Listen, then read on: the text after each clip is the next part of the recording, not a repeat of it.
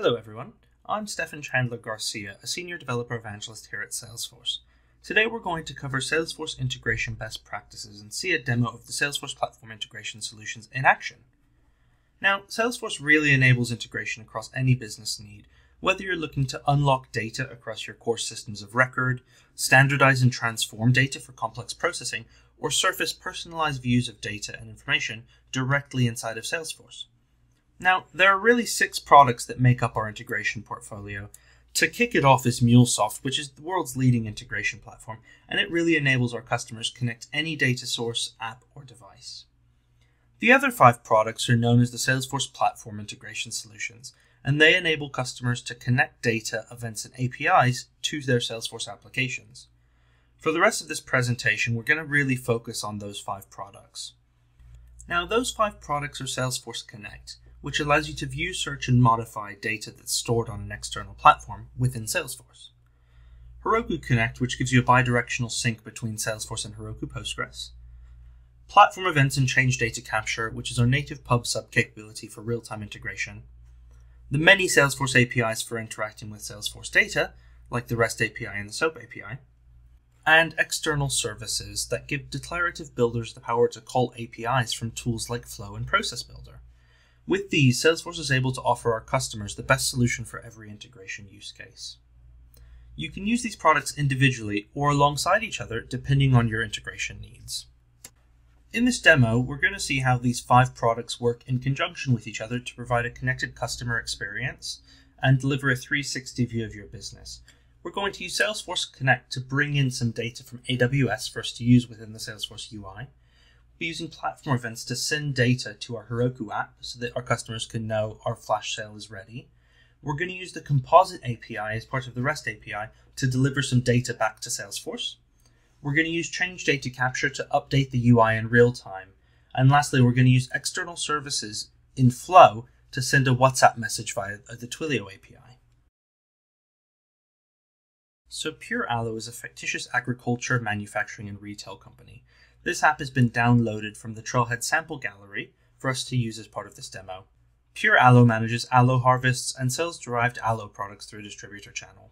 In this demo, we're using the Salesforce Platform Integration Solutions to simplify complex process and integrate external systems within Salesforce. So here we are within the Pure Aloe app in Salesforce. We're looking at a merchandise bundle record that is used to distribute flash sales to our customers.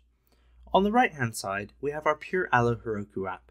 This is where customers will receive the flash sales, place orders, and view their order status. Inside of our bundle, we have a merchandise list. While this data looks like it's in Salesforce, it's actually being brought over from a DynamoDB instance on AWS. We have used Salesforce Connect to create an external object that can be interacted with directly in our app. So let's go ahead and build our special TDX 2020 bundle with a few products.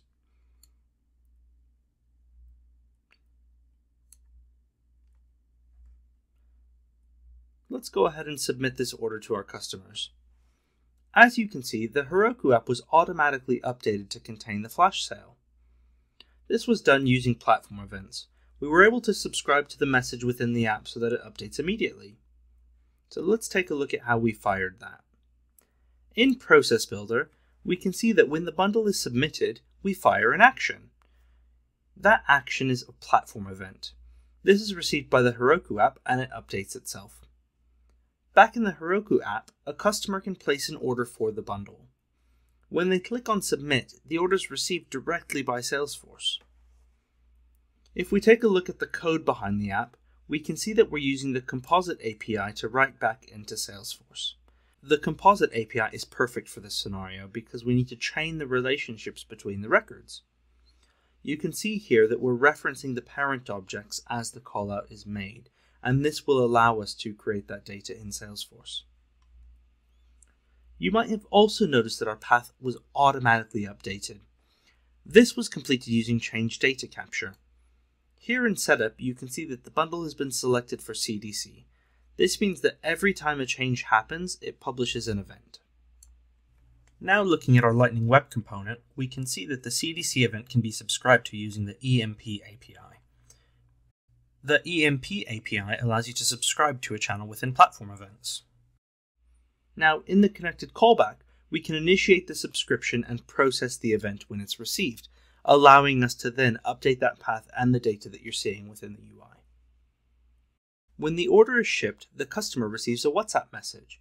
It looks like Sally will be receiving her order on Saturday. This was done using an external service that we called in a flow. An external service allows us to expose a callout to some of the declarative tools on platform. Looking at our Apex class, we can see that we have defined an invocable method. This is what enables the callout in Process Builder and Flow. Here we're using named credentials to call out to the Twilio API to send our message. This will allow us to ensure that the credentials are stored within Salesforce and not available in plain text inside of our Apex class. And there you've now seen how you can use Salesforce Connect to utilize third-party data within Salesforce. We've used platform events to integrate with our Heroku app.